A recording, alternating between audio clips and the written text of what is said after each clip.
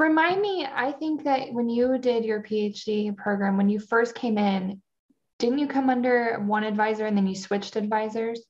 Yes. Do you want to talk about that journey or you want to avoid that? When I started at Purdue, you had to pick an advisor before you got there, and they had to be your advisor.